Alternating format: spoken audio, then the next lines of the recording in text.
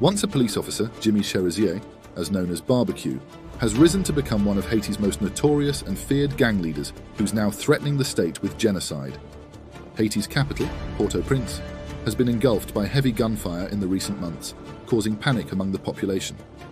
The 46-year-old Haitian gang leader, Jimmy Cherizier, known as Barbecue, told reporters that the chaos engulfing the capital, Port-au-Prince, will lead to civil war and genocide unless Prime Minister Ariel Henry steps down. The strong remarks were made at a time when Prime Minister Henry seemed to encounter difficulties returning home, facing refusal from the neighboring Dominican Republic to permit his landing, as reported by the Dominican news group CDN. Prime Minister Ariel Henry was due to step down in February to allow for elections. However, he recently travelled abroad to garner support for a UN-backed security force to combat the growing power of gangs. His absence only served to fuel the chaos, with gangs already in control of much of Port-au-Prince seizing the opportunity to launch attacks on key government installations, including the main international airport and prisons. Last week, gangs exchanged gunfire with police and soldiers in attacks on Haiti's main international airport and the country's prisons, leading to a mass escape from Haiti's two largest prisons. Barbecue is the leader of a gang coalition known as the G9 Family and Allies, and has previously launched powerful attacks that have crippled the country. As the situation intensifies, attention has turned to the figure behind the threats. Here is what we know about Jimmy Cherizier, whose nom de guerre is Barbecue.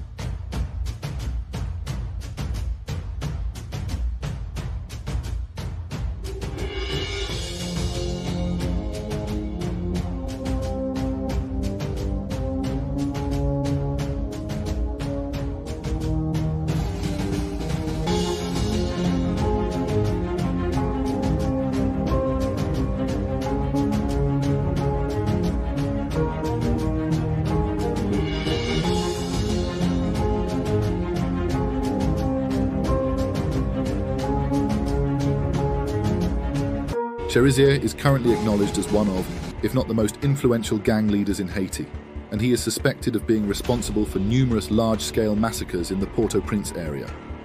Cherizier was previously an officer in the Haitian National Police. Hailing from the Delmas neighborhood of Port-au-Prince, his involvement in a 2018 massacre in the La Saline neighborhood of Port-au-Prince earned him the nickname Barbecue. The brutal incident left at least 71 civilians dead, with reports describing the scene as horrific, with bodies burned and dismembered.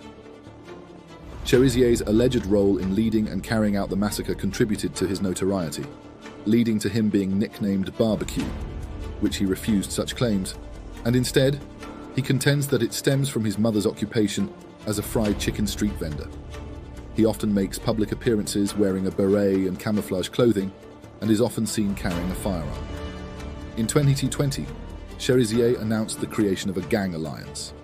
He gained widespread attention for forming the G9 Family and Allies, a coalition of 9 gangs operating in the capital region. Following the assassination of then-President Jovenel Moise in 2021, Cherizier called for protests, alleging the involvement of opposition leaders and law enforcement in the plot. On June 23, 2021, Cherizier issued a statement declaring that the G9 gang collective would spearhead an armed revolution against Haiti's business and political elites. He portrayed the G9 as filling the void left by government weakness and as a force to deliver Haiti from the opposition, the government, and the Haitian bourgeoisie. In late 2022, he took control of an area around a major fuel terminal in Port-au-Prince for nearly 2 months. Recently, Barbecue has escalated his demands for the resignation of Prime Minister Ariel Henry and warned, if Ariel Henry doesn't resign, if the international community continues to support him, we'll be heading straight for a civil war that will lead to genocide.